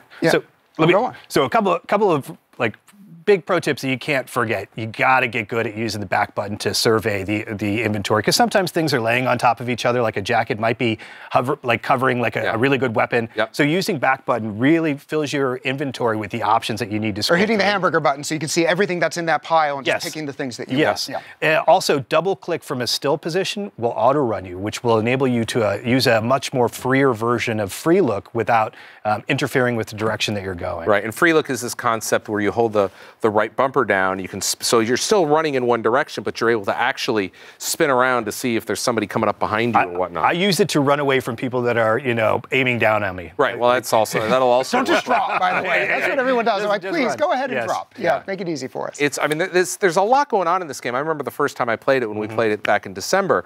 Of course, I'd played it on PC. It's been out for about a year. But jumping in, it's a little daunting. But the great thing about it is you play it, and if you're out, you hit a button, you're right back into the next match, right? That's it. And it's, for me, I equate it to golf because I'm kind of terrible, but every time that you play around in golf, you get a little bit better. And PUBG is the same way too. Every time you get in, you get better at understanding the environment, learning the landscape, and really getting good at the inventory management, which is a lot of this game. Something we're not getting good at is learning how to pronounce all of these different places. Yeah, exactly. I actually have a map here, Nico. I'm going to pull this out, and this is the official visitors map for Erangel. Just pick that up at AAA. Yeah. Yeah, exactly. AAA. So this is the AAA map, and when Jeff and I were looking at the map, one of the challenges we run into is the moment we spawn in and you're flying over this, you're like, where do we go? What do we do? How do you pronounce some of these names? Like, is that Yasna Palyana? Is that? And you always just go by the first name. Kameski? Yasnaya. Yasnaya. I mean, there's some Milta. I mean, there's some difficult places in here.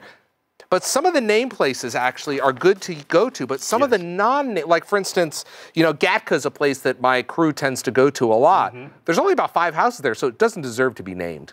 Yeah, it doesn't have a mayor or anything. Yeah, right. It's unincorporated. It's unincorporated. It's septic tanks all over the place. Yeah, so I mean, it's really, we talked about the strategy of where to land and how to land, but one of the things I've noticed from playing for the past 3 or 4 months is really about knowing the map. You need to know the terrain, and I'm getting to know the terrain. I know you know it, Jeff. I know you know it very well. It's just spending time out there and the valuable of looking around, right? Yeah, exactly. You have to understand the terrain if you're in a vehicle and you're driving at full speed, trying to navigate around, because I'm sure you've ran into things and knowing where there's holes and fences. Like having an escape plan is very critical. Those ditches out near Gatka, why are they there? I can't drive through them. And so that way you get a little bit. Yeah, you get a little bit of that, right? Well, yeah, and let's not talk about the design of the houses. I'd love to speak with some of the interior designers of Erangel. I'm like, I would not put a stairway there. We talked at the beginning of the show about PUBG and talking to the community, and PUBG moments are famous for their unpredictability. So we've asked the community to submit some of their favorites. So let's see over to the social desk. What do you guys have? I mean, we talk about unpredictability and design and all these things that go into making a game like PUBG. That goes out the window when community gets into it. First of all, Erangel has been said a million times, and I was still worried about saying it myself. Larry, you pulled out your archaic map. I'm going to show you what everyone else has going on. What the community. This is a real map that you absolutely need to study. Right. And this has made the rounds before, so I'm sure this is no surprise to any of y'all. But if you're looking for top tips on where to go and where not to go, this is your go-to guide. Question mark. That's my favorite. Oh, really? I mean, it's so true. No point over here. Prone City. Yeah. See, now I disagree with no point because Jeff and That's where we always go. And that's why we never win. We're actually going all the way up the West Coast. It's a leisurely drive. It's beautiful. I mean, nothing over there but no point. But it's all right. I mean, this is subjective, right? Of course. This isn't top tips. But then what else you got for us, guys? Well, you know what? I'm just going to have to go with this one. It's a GIF, actually, as a matter of fact. And yes, I said GIF. It's okay. We won't argue that point. Dropping in and all of a sudden having nowhere to go. Absolutely nothing. That's it. We're at the end of it. I mean, technically, barring the zone coming down on top of you. Yeah, all right. So that's out there. And last but not least, I mean, we're going unpredictable because we can't talk enough about that chicken here. I want to know who wore it better. You know, we've got the PUBG dinner that's here, adorned with gear all around, and then we've got the chicken dinner that's over on the side. Look, any chicken dinner is a good chicken dinner. Yes. That being said, I'm going to call dibs on the Pinterest chicken. Wait a minute, you got it on Pinterest? That's not fair. Jim. All right, well, our friends at Studio Wildcard and Snail Games made waves with the PixARK announcement last year, but the wait for this charming pixel-like survival extravaganza is nearly over. Take a look.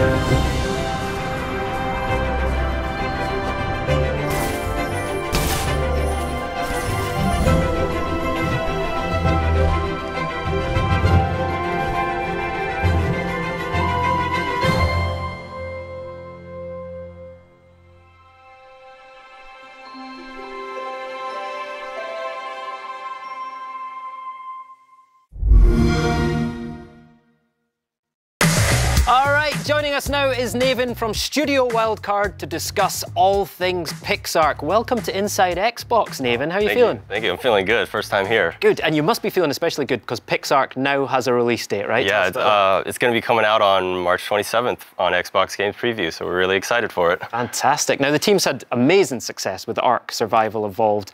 Where did the idea for PixARK come from? Yeah, so for PixARK, we wanted to expand the ARK IP to a younger audience. You know, as you know, if you played ARK, it's a pretty hardcore game. It's pretty unforgiving, especially for the new player.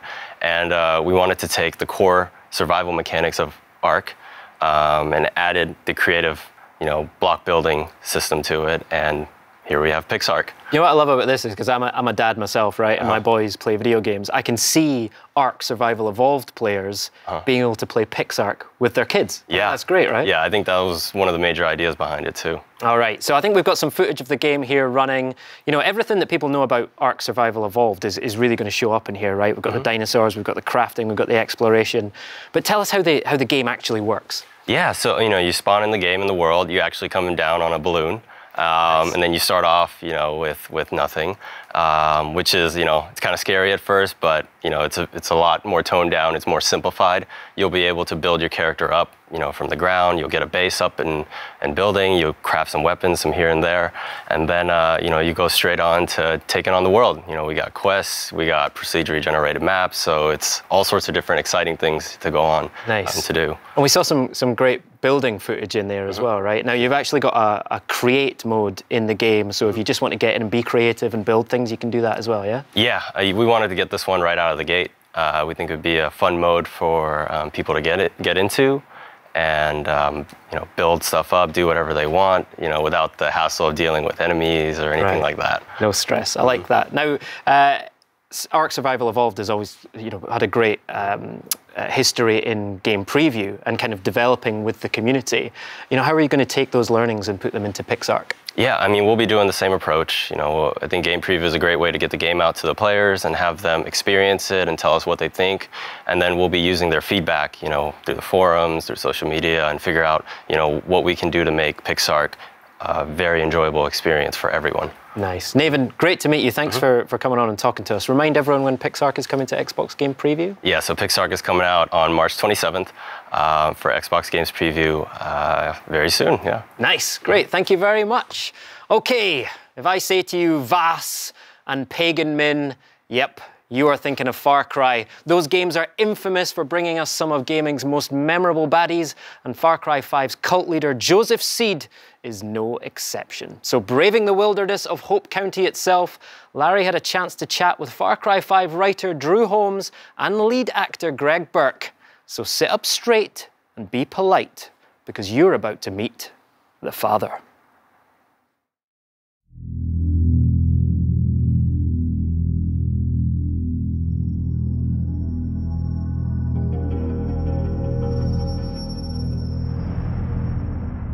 Hey, it's Larry here of Xbox Live's Major Nelson. We are in Hope County from Far Cry 5. We're here to take a look at the game. We're going to talk to the head writer, and we're going to meet Greg Burke, the actor who plays the latest and perhaps the most sinister villain of the franchise. Let's take a look.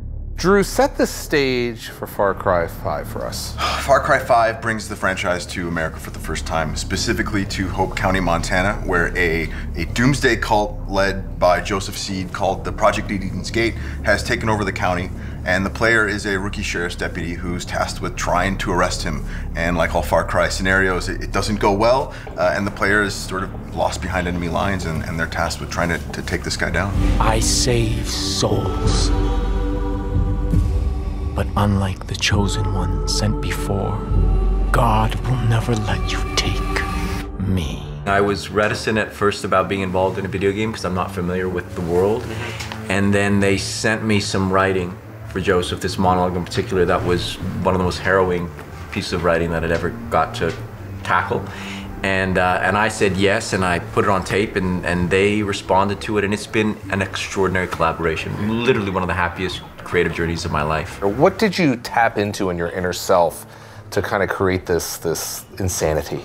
Well, I think that it's a character who has been stripped of the comforting insulation of love as a child, and people that are alone and frightened, they build a system around themselves, a belief system around themselves. So for me, it was struggling with the loss of love and really needing to connect to people and have people in my world and create this family. And there's also the element of being ordained by God, hearing God's word and trying to fulfill his prophecy and save as many people as I can. So it was a dark currents that we tended to swim in, but they were rewarding in the end. I was chosen by God. I helped the blind to see. Rarely has a voice actor look so similar to the character in the game. What was that like? Did you draw from it, or what? Tell me a little bit. We actually ended up just purchasing Greg's likeness in the game. Because the thing was, like, you know, when he put that audition on camera, we had been searching all over, across Canada, across the United States, for someone that could really make us believe that this could be a cult leader, that we would want to join this guy's cult. Yeah. And the minute that we watched this audition tape, there was something about the honesty that he brought to the scene. There was a truthfulness, and you sort of felt yourself understanding where he came from, but at the same time being terrified of it. Tell me about the collaboration and learning about cults. I assume you're not in one yourself. I am not yet. The cult of video games now. No. It was a very personal journey, and so much of the game is me interacting with the player in a really intimate way, or with Jacob or John or Faith, and also going through these great crises of faith within myself. So it was a much more internal struggle for me, and I, as a father of a family, I understand what it means to try to hold people together and sometimes force them to do things that they don't want to do because you feel you know best. So I wasn't honestly as concerned with the bigger picture. I was concerned with the moment to moment and this dangerous intimacy that we were able to create. What is working on video games? What has that showed you in terms of this industry? I was amazed at how accommodating the process is. After the first little bit, you get used to the suit and the dots and having a camera and a light right in your face, and I can't speak for every video game, but the Ubisoft team that I was lucky enough to work with had such a respect for the process of finding an emotional truth, that everything in the VOM was geared towards creating those moments. And it was like doing a play. It was a little bit different than film, but to me it was the closest approximation was doing a play, and you still are trying to create truthful, honest moments with either the other characters in the game they're interacting with, or we were also very lucky that the player was represented not just by a camera, but there was a person wearing it, so I could actually talk to someone and commune with someone as we were recording it. I really was overjoyed and surprised by the process. I didn't know what it would be like, and it was really intimate, and you were able to go to some very honest, difficult places. That's a look at Far Cry 5, coming out March 27th to Xbox One, and it is Xbox One X Enhanced. Hope you enjoyed this first look. Thanks for watching.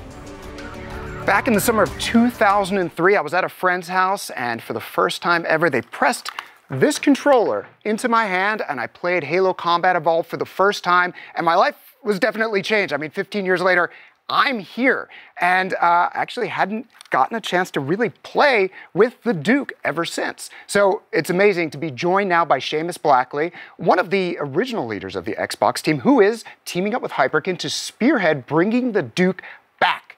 So first of all, let's talk about who you are and what your role was in the founding of Xbox. Oh, well, hey, it's nice to be here. It's super great to have an opportunity to talk about this thing. So Xbox was actually an idea that was a response to some Sony PR that I read right before getting on a flight to Boston. And by the time I came back to Redmond, I had this whole presentation about how we should take the graphics technology I was working on for Windows and make a specific, set PC whose specs wouldn't change so we could compete with the PlayStation. And the next thing you knew, it was a game console. And here we are. And here we are. So tell us, why the Duke? Why now? Well, it actually arose out of a joke. I was going through a bunch of old boxes to try to get rid of, the stack of boxes you have in your garage.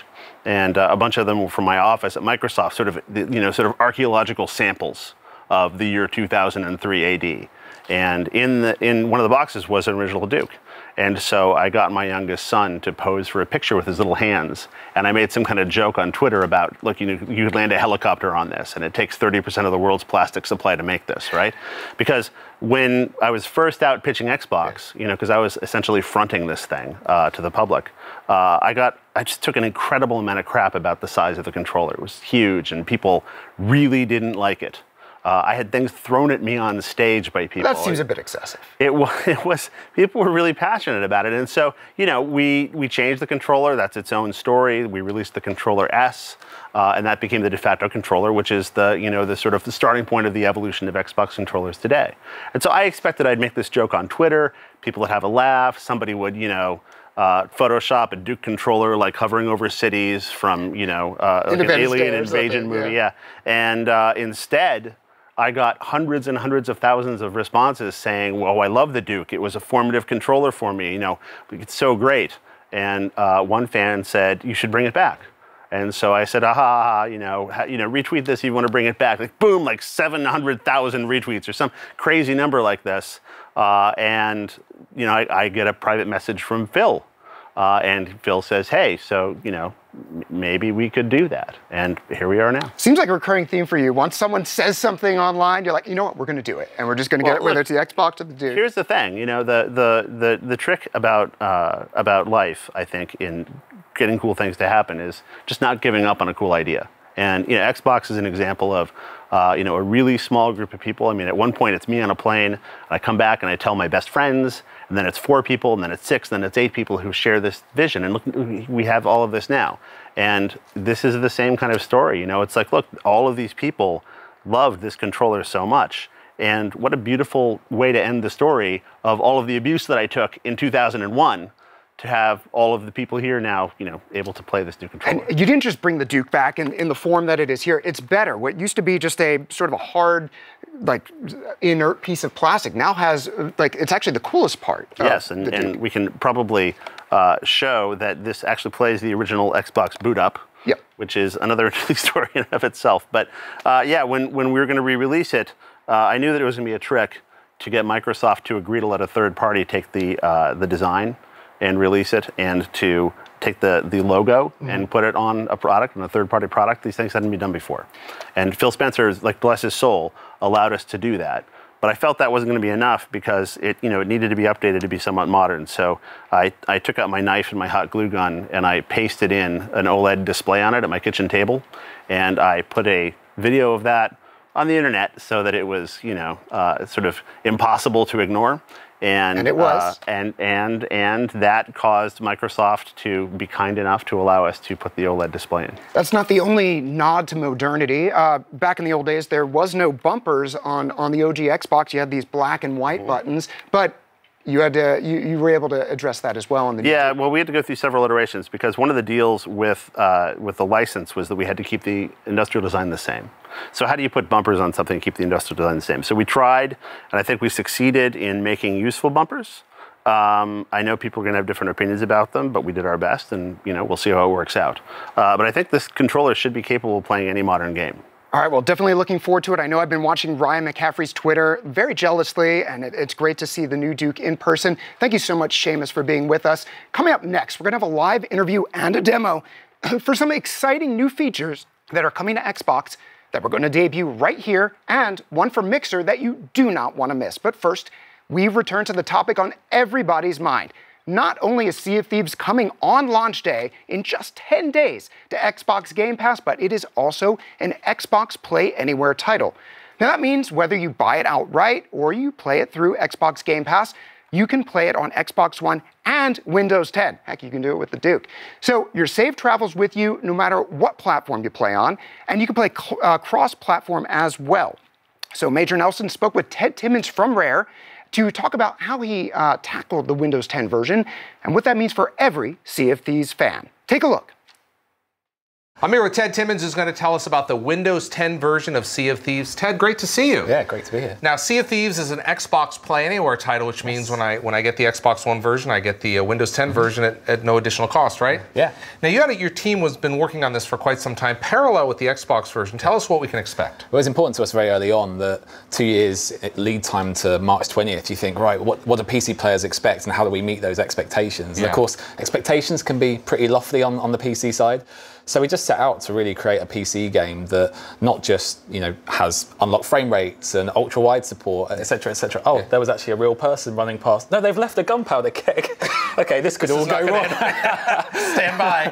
But then of course, you looked beyond that and you go, well, why can't PC players play games with Xbox players? That's something that we absolutely should support, and that was an important part of why we wrapped in Xbox Play Anywhere in August last year. Now, I know in January, when we had the beta, that I was playing on PC and I had friends playing on console. I mean, it's completely seamless. Yes, yeah. It feels the same, it looks the same, but your team has done a lot of things to really optimize it for the PC players, right? Well, whenever we add a feature, whether that's a PC feature or an Xbox feature, we always think, why isn't that on a console? Why isn't that on a PC? So, for example, when we did the field of view slider on PC, because that's an expectation, we had a conversation of why doesn't that exist on a we gave it to our players. When we did keyboard and mouse rebindings, we then did controller rebindings, likewise for console players.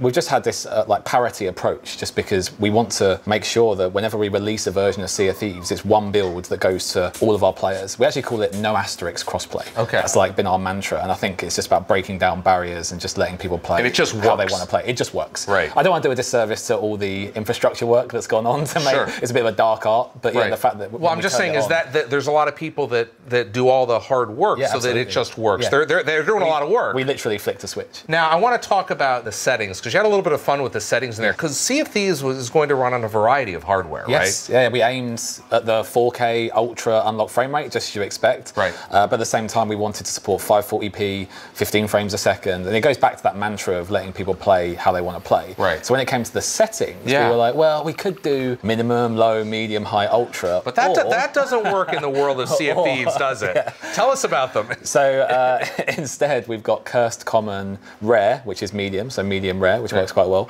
all the way through to legendary and mythical. And again, it's just like that fun tonal quirk that you kind of expect from a studio like Rare. I also want to point out that the team that worked on this build is in-house. The PC, your PC team is actually here at Rare, right? Yeah, like I say, when we started this in earnest 2 years ago, we thought, what doesn't create a port? When you think about how PC games are often made, it's very much that you make the console version and then you make the PC version, and it's another studio who do it 6 months later. Right, And we thought for us to really succeed as a service, then we need to always be in lockstep with console and PC. Right. So by making that process 2 years ago, it's just meant that ever since then, we're just always delivering to both platforms at the same time. And we had this, it's a bad pun, I don't know if I should make it on telly, but the only port should be opposite to starboard. There you go. Okay, well, but to your point about it being no asterisks is exactly that, that this is exactly the way it should be, and there's no compromises. Yeah, completely. And we knew that by owning it in-house, we would just have full control over the quality. And of course, working with the community, when we gave them the access to the PC version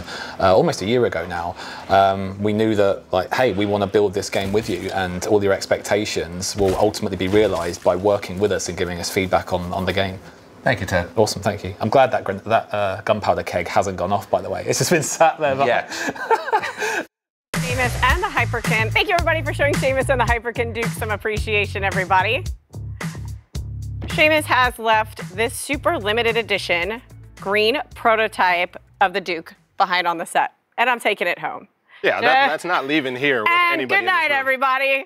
Just kidding, just kidding. You know what? I think we need to give this away. I got somebody here who looks primed and ready. I mean, the controller collection looks beautiful. Way to be on top of everything. Almost like I did my job. Making me look great. I'm all like, so anyway. So that's Max Locust. Max Locust. This Duke is coming to you. It is absolutely coming to you. Isn't that his name? No, we're not calling him that. But Max Locust, this Duke is coming to you. Thank you so much for sending us that picture. And again, keep it locked here because we have more coming up. Larry? All right, it is getting a wee bit crowded here on the Inside Xbox stage as we welcome a few new friends to the table to debut some brand new features coming to your Xbox One very soon. We're here with Jordan, Ronica, and I'm sorry, I couldn't pronounce your name. Could you pronounce it for me? It's Antal. Antal, thank you very much. Antal, you're from AMD. You guys from Microsoft want to thank you guys for joining us. We're going to talk about some really cool stuff. Now, next week, Xbox insiders in the Alpha Ring will be able to start using AMD Radeon FreeSync displays for variable refresh rate output on Xbox One S and Xbox One X. Now, Antal, what does that mean? Could you explain to us what FreeSync is? Sure, absolutely. So, first of all, really psyched to be on the show. Thank you. Really stoked about, Xbox One being the first outside of the PC ecosystem device to adopt FreeSync. So FreeSync, basically, if you have a display gaming on it, usually it has a standard refresh, a fixed refresh of 60 hertz. So the screen will always refresh 60 times a second. So the GPU or the console is trying to output the game at that exact rate, but sometimes it goes above and sometimes it goes lower. Sure. So you can see artifacts like stuttering and tearing. I'm sure everybody who's a gamer has seen those artifacts before. So what FreeSync does is it gets rid of those artifacts, so it's a smooth gaming experience. Can you tell us what's going on under the hood between the console, the display, and the GPU? Tell me a little bit about. Let's open up the hood and tell me about the technology. So sure. So AMD supplies the chips for the Xbox One console. So basically, what it does FreeSync allows the monitor refresh to synchronize to the output of the game. So if the game renders at 45 frames per second, the monitor can go to 45 frames per second, and that will result in a really smooth gaming experience. And usually when you hook up a device to a monitor, it just outputs the device. But there's actually the monitor and the device, in this case the Xbox One S or the X, they're actually communicating a little bit, right? Exactly, they're in full synchronicity. Whatever the GPU or the Xbox is putting out for the game, that's exactly what the monitor is going to. Now I know what a lot of my tech friends are going to ask is, well, Antal, what version of FreeSync are we using here? So that's what I'm going to ask you. So the Xbox One S and the Xbox One X are going to use FreeSync 2, which means it also supports HDR, which is high dynamic range rendering. I'm sure the Xbox One fans are familiar with that. So that's the new version of FreeSync 2. Yeah, that's fantastic. I know I'm looking forward to getting hands on that. Of course, you'll need a display that supports that. Exactly. It requires a FreeSync display that is capable of FreeSync over the HDMI output. There you go. All right. Now, one of the next things we're going to talk about is one of my favorite features, and I'm going to talk about using game mode on their TV. Now, I know some people at home may use it. You may not know what it is, but we're going to do something a little different, right? Aren't we going to do that, Jordan? We are. So if you're not using game mode right now, whenever you're playing your games, you really should be. Right. It's a lot of people don't know what it is, but it's a special low latency video mode that your TV has. So oftentimes it'll completely bypass some of the video processing that a TV would otherwise be doing. Because I know a lot of people get their Xbox home or their console and they turn it on, and all of a sudden they're like, it looks like a soap opera. Yeah, right? Or you might get like some weird little effects around your character. That's not coming from the console. That's being done by the TV. Right. Turning on game mode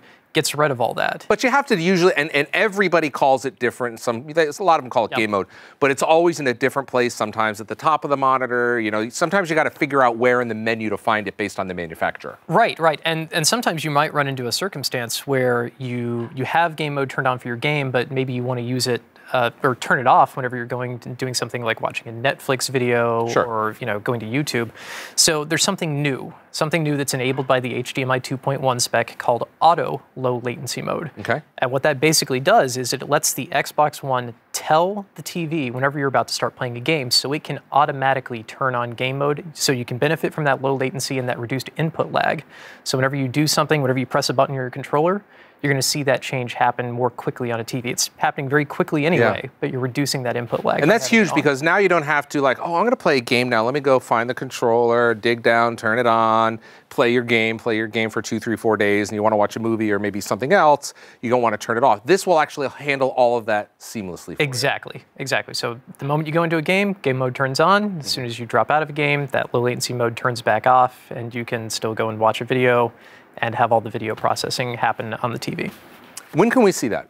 So we're going to go ahead and turn on that feature in just a few days. TVs that support that feature are going to be coming out soon. Samsung was nice enough to loan us a TV that we did a little testing on the other day. I think we have some footage of that we may have been showing.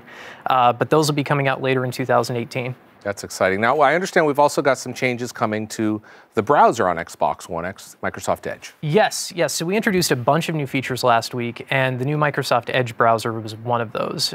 So if you previously had used the Microsoft Edge browser on Xbox One, it was kind of the older Windows 8 style.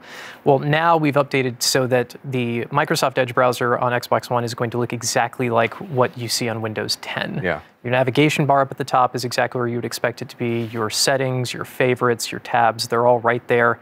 And additionally, your cursor is going to kind of jump around intuitively between interactive It's smart. elements. It knows where to go, right? Exactly.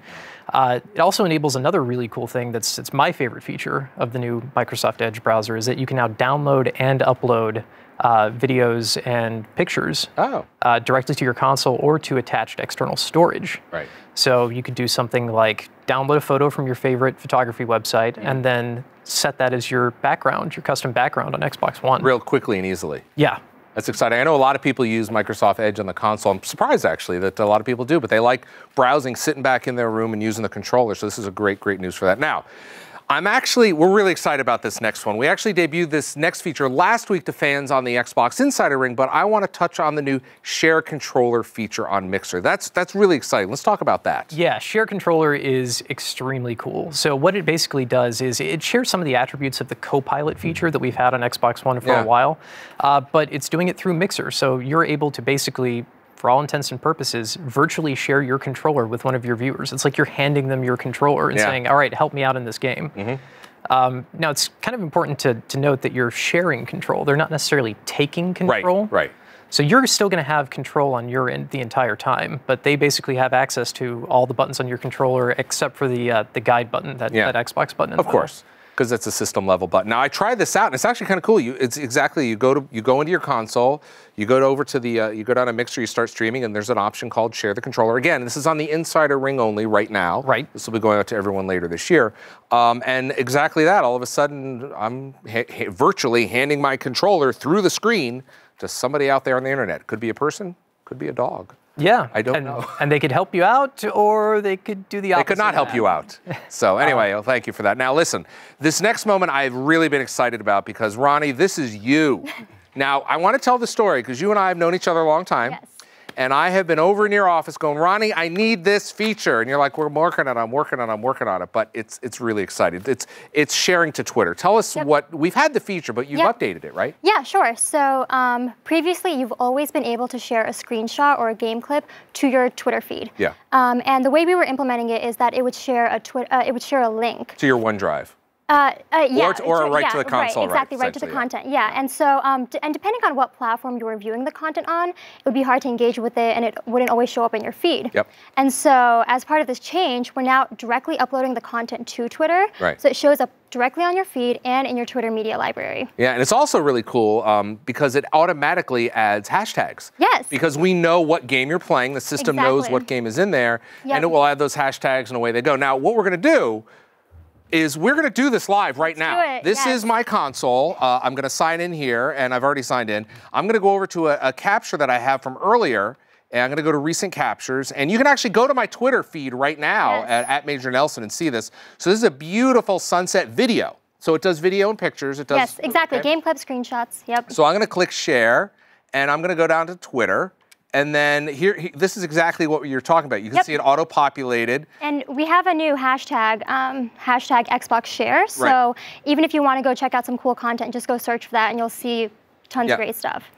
Now normally I would go ahead and type in a pithy message and try to be cute, and I would have something incorrectly spelled. But in this case, I'm just going to go ahead and share it, and it's actually uploading it right to Twitter. To your point, the media will show directly in line. So as you're scrolling on your phone, your computer, your tablet, you're going to see this great screenshot as a video right there. Exactly. So super easy. Yeah. That's great. Thank you, guys. Antel, Ronnie, Jordan, great to see you guys. Bringing Inside Xbox back to the fans has been a labor of love for us here, but it's really about what you think. Ricari, what's the community been saying about the show? Lots of things, lots of things. Of course, I'm going to pick my favorite first. So this is Evil Rabbit 669 that wants to call out the t-shirts. Now I'm going to give you guys a little bit of behind the scenes. Alex and I did not coordinate these outfits as good as we look. Matter of fact, I wanted her to change, and she refused. Besties was supposed to be Larry's line, too. Yeah. But, Evil Rabbit, I want to thank you for sending this in, because we've got a Sea of Thieves Xbox One controller for you. Now, we talk about the behind the scenes. I'm just going to prove that this is live for everybody. This won't count for anything. But real quick, I had to pull up Larry's tweet from earlier. And Graham doesn't know this is up here, but just take a look at Graham's face real quick, and I'm going to get away from this. Warning, if you're at No, home, I'm not going to zoom in on it. This content may be disturbing. Look, he's trying to figure out what's going on, but we're going to hide that real quick. Let's get back to the community bits. And while I'm taking pot shots that relegated us to the kids' desk over here. The cool desk. Famous Larry presenting a fabulous Sea of Thieves controller with those white gloves. Gotta say, the white gloves made a comeback. And they're making a comeback. And they made the show. Yeah. So, this is for you, a Sea of Thieves controller. We've actually got another one for you, so that's 2 down. Now we got 2 more things to give out. So let's see. Where's the one I liked? Which one did you like? All of them. I like this one. All right, so Matt Sepulveda, we appreciate you watching, tuning in. We're glad you're enjoying it, but I think we need to upgrade that controller as well. So you are gonna get a Sea of Thieves Xbox One controller. And last but not least, we get to pick the best one, right? The absolute best one. What do you think? Because we've got a very special thing. I like this one. It is pretty cute. You know what? You know what? Didn't bring my kid in, but I'm partial to you making it happen anyway, James. Thank you so much for being excited for the show. Alex, what is he gonna get? He's gonna get a Sea of Thieves bundle. Like, I'm talking So the whole Xbox One console. S. Yes, the Xbox One S. That is coming your way. I hope it makes the little one happy, though I doubt it's going to happen. But there we go. All good times all Raising around. the next generation of gamers. Yeah, we're having fun. Now, our next golden mystery is just about to be revealed, but first, our friends from behind the Darwin Project just released a new look at this unique Battle Royale title with a twist. Let's go ahead and meet the director.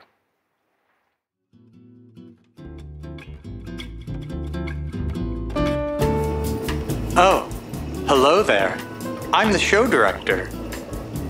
You know, as long as people have been fighting to death in the woods, crowds have gathered to watch. When Cain slew Abel, I was there. When Caesar got knife rushed, I was there. When Abe Lincoln got fragged, I was there. I'm the equalizer, the instigator, a game show host with nuclear weapons. You could be me. I mean, if you want.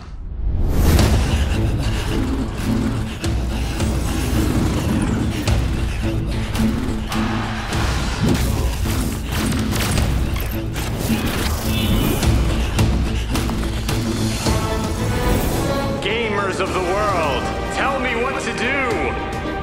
Who is worthy? Vote now!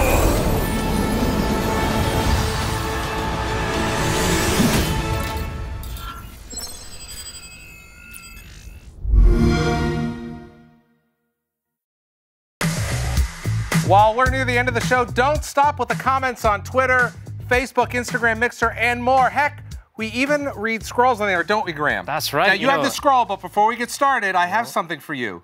Earlier in the show, you were reaching at the gold console. Yeah.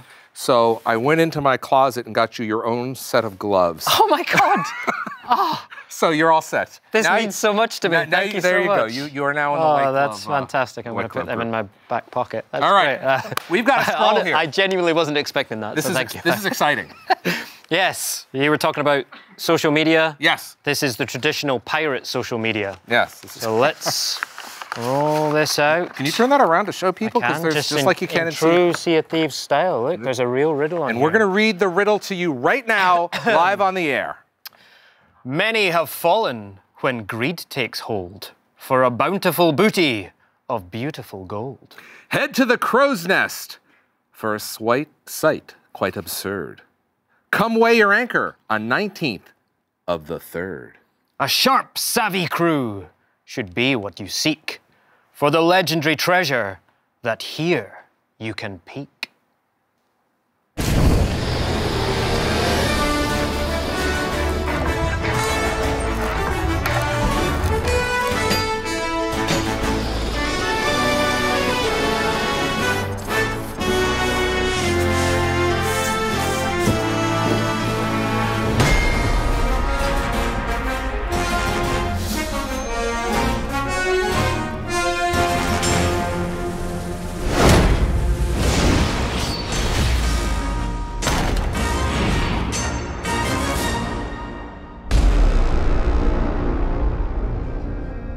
Clue, I suggest you all go to, get this, xbox.com/thebananaquest for the next piece of the puzzle.